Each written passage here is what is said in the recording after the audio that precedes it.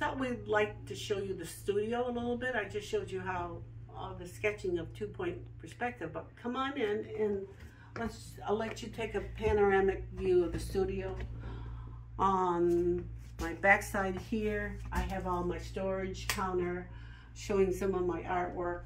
Come around, I have water. I was able to make a little ledge to display some of my work here. This area here, I have students come. We keep it very, very small. I'll take only 4 at a maximum at a time. So this works out real well for working with the watercolor, mainly, or acrylics or pen and ink. We can then go over here. I'll do my oil painting over here or my pastels. I've got my pastels right now underneath here, ready to go. Wow. For painting. And right now, so when I work on my pastels, I need to pull that out a little bit to get back in there. But so I have a work area here with good light, and then this is where I'll do mostly my watercolor. This is where I mostly work for my watercolor and my classes here.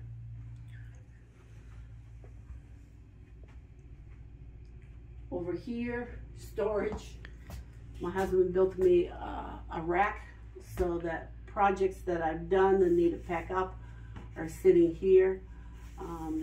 That I'm working on, maybe projects for my students could be in here.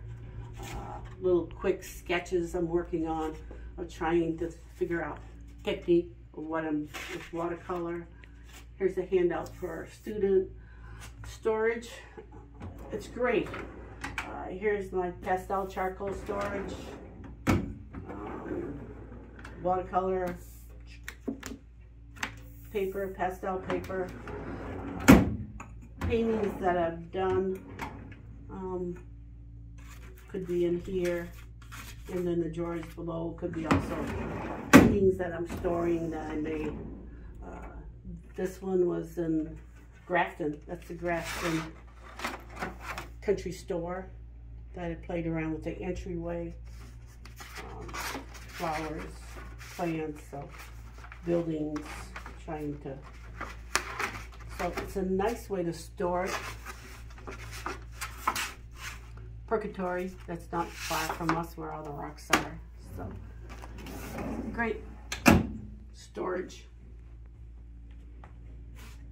And this in the center here, it's a catch-all if I need a frame and mat my artwork, or if I'm trying to figure out a still life, this is where I'll do it.